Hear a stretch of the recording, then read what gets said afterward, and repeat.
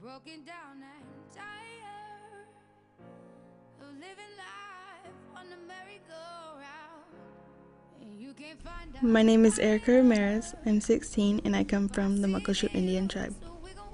I've been in foster care since I was 2 years old. My sisters and I didn't have much growing up. I was removed from my biological mother's care due to drug and alcohol abuse, as well as being left alone multiple times. Whether it be a trailer or a van, we had to fend for ourselves. From 2004 to 2013, more siblings of mine were born, 2 brothers and 2 sisters. I also have 2 other siblings that I don't know about because they were sold for drugs.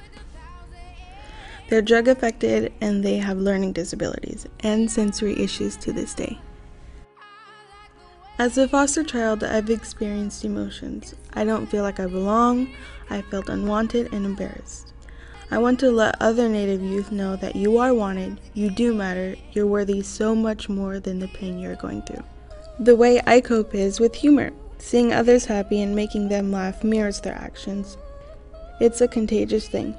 By having a good time, you can set aside those negative thoughts and be truly happy living in the moment. It's one of my favorite things to do. Just do what makes you happy.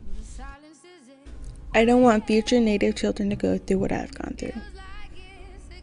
I've been lucky to come out of this a better person. Not everyone is as lucky and often turns to self-harm. To prevent this, I would like more centers for pregnant women who are at risk for drug addiction. All of this is preventable, but the people don't know about the issue. In a 3-month period, 18 babies were born and 15 of them were drug affected. This is the sad story of my community. Let your children know they are wanted and they are loved. I want you to make a difference in Native children's lives.